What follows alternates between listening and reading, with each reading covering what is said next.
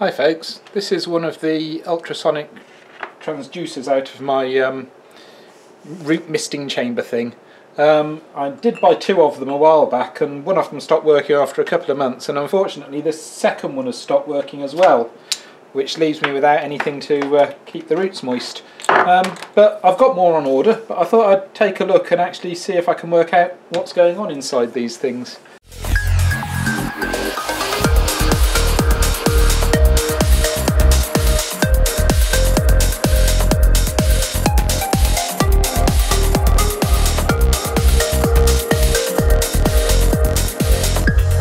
I'm going to hook them up to this power supply and see if they're pulling any current.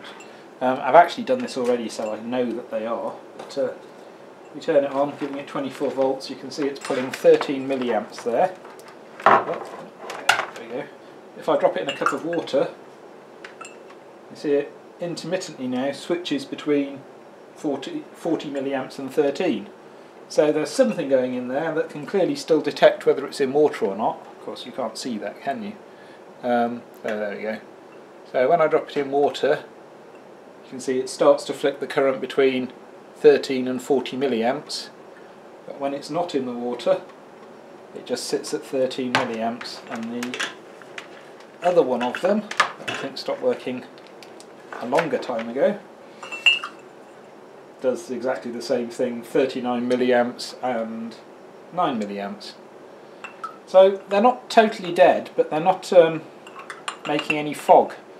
So I'm guessing the electronics still works, but the transducer's stopped or something along those lines. I thought I'd take one apart and well, see if I can take one apart. I imagine these things are filled with potting compound and it's going to be near impossible to get in there. But I'll see what I can do, see if I can get inside it and have a look at what circuitry they've got inside these things.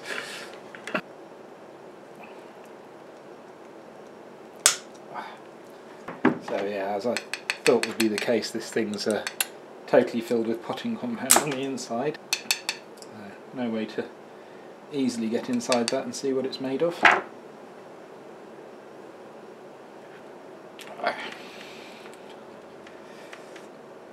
Right, well, you don't need to watch all of this. I'll show you when there's something interesting. So with the help of my cutting tool, chisel and hammer, I've managed to remove all the potting compound from this, which gets us a better look at the ultrasonic sensor inside it. Which is a piezo transducer at AW1401. That's very interesting. Now presumably the rest of the electronics inside there must sort of work, because it was pulling 40 milliamps from time to time. I'm going to take this to bits a bit more and see what else I can find. I made the mistake of not bringing the tripod down with me, but underneath that piezo transducer thing we've got the system for mounting it, which is that spring pressing on the bottom contact, and then this metal ring on the top is actually attached at the back there down to the circuit, I believe. So that's the 2 points of contact on that which does all the movement.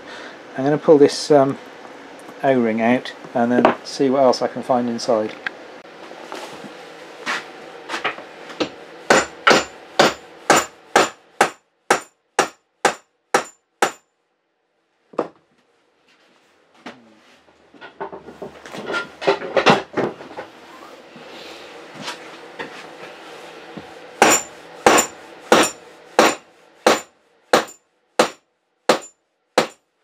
It's quite well made. You're not going to damage it by dropping it. I sound like Darth Vader.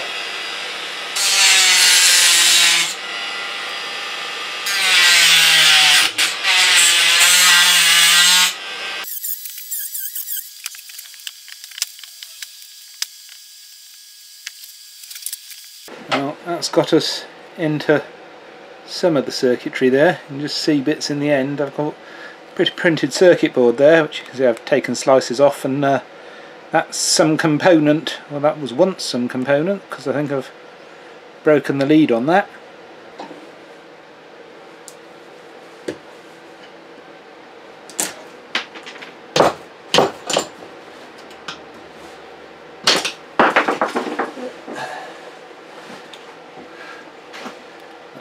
show you because I found it. We've got a number printed on the circuit board there, WHT35A 2014030 something. I was wondering if they were going to have a silk screen on there to show us the components, which they might do yet, because it doesn't look to be a huge amount on this board. We might get it out mostly intact.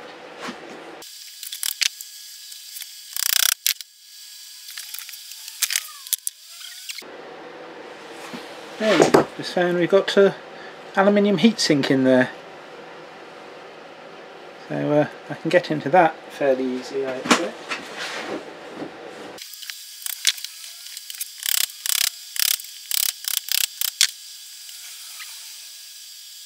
Just taken the top off a little inductor by accident. That's a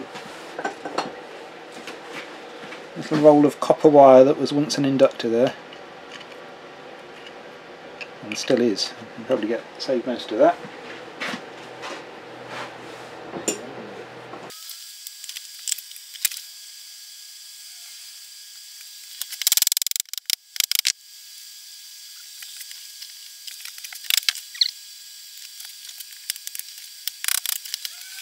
There we go, so in addition to the heatsink, which almost certainly sits on top of a big transistor, this is obviously some kind of switching power supply arrangement going on here. We've got our inductor coil, and we've got a big, fairly low ohm resistor there. 430 ohm by the looks of it.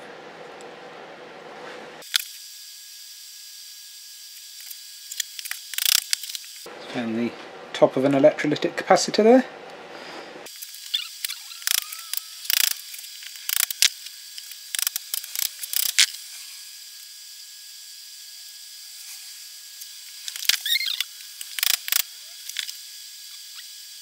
Well, I'm bored with this now. I think I've done all I'm going to do on there. No user serviceable parts inside. But I am going to look at that circuit board number and that piezo transducer. So I looked at this model number on the circuit board, this WHT35A, and I've actually found out some specs on this thing finally. It's made by a company called Jakir, very strange name, and it's a 10 watt unit doing 90 millilitres per hour apparently. It's, sorry, 80 millilitres per hour is its misting rate. Although that says 300 millilitres per hour. Numbers all over the place. Power 15 watt. Anyway, it's certainly one of these Jakir units. Well, thankfully, since these two died, this one's just arrived in the post. I ordered this after they died. Actually, I've ordered from 3 different places to see who'd get here first. Thought I'd take a quick look inside here. This one's got a metal body instead, and it came with a power supply. This was 20 quid from Maplin Electronics, which is a high street shop, much like Radio Shack was in the States until it just died.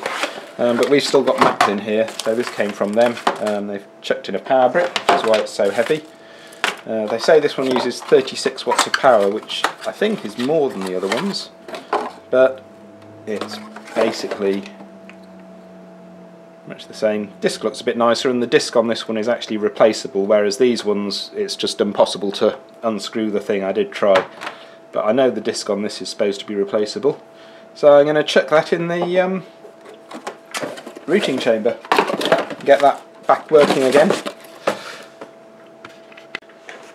Actually, before I put it in the misting chamber, let's give it a test and see how it performs. When I've got the other ones that are on order, I'll do a side-by-side comparison and we'll find out which one's the best, because looking through listings on eBay, it's nigh on impossible to work out the physical dimensions of these things or how much fog they're going to make. Some of them list their millilitres per hour production rate, most of them don't, so you've just got no idea what you're getting. This is made by Asia Mist apparently. So, oh yeah, got an LED that comes on, and let's see what happens when it gets in some water. Well, that seems quite effective, and it's making a mess on my desk, so we'll stop with that. That'll do. I'll get that in the misting chamber. And I'm going to have to make a new polystyrene float for it, because I don't know the depth that needs. Alright, back in a minute. Quick look at the seedlings, they're all doing very well still, even though the fogger stopped working, and I've got a good load of roots there. And now I notice this one says it needs a water depth of 45 to 65 millimetres, and I think I'm pretty much bang on with that. I'm going to plug this in now, sorry this is all one hand, and there we go, she's away and looking good there for the mist production. So excellent, we're back in business. Actually I think that's definitely better than the cheapest possible ones that I got from China before. It seems to be putting out a good amount of mist there. Right, there we go, happy plants once again. Well, I've tried really hard to unscrew this top plate to get at this atomizer disc underneath it, and no matter what I try it just doesn't budge. I figure they've glued it in there, they really don't want these to be replaceable. So the only way to get that disc out would be as destructive as the last way, and then this thing would be destroyed. So this is dead, and I thought I'd see what happens with a bit more voltage. So what I've got going on here, mains power comes in, goes through a 100-watt light bulb into an isolation transformer to make it so we're not actually attached to the mains anymore. And we're going into a variable transformer, or a variac, which lets me dial anywhere from 0 up to 250 volts or so. And then we're coming out of there, totally unsafe, do not try this at home, into a flimsy set of wires and a 2.mm jack plug, which will feed into our ultrasonic fogger, which I'm going to drop in this jar full of water, and we'll see what happens with a bit more voltage. Okay,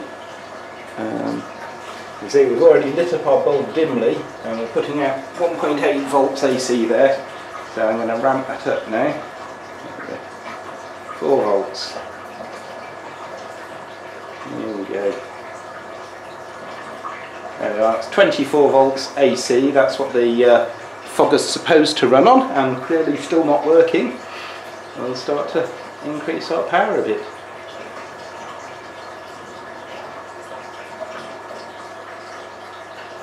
Still no signs of action at 50 volts.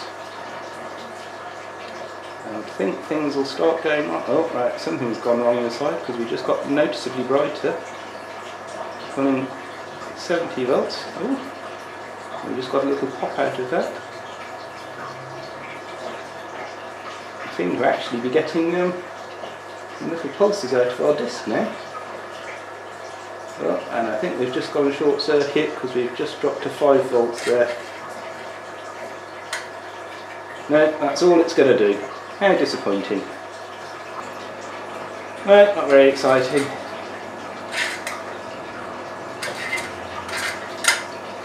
Right, turn that off. Oh well, that was it.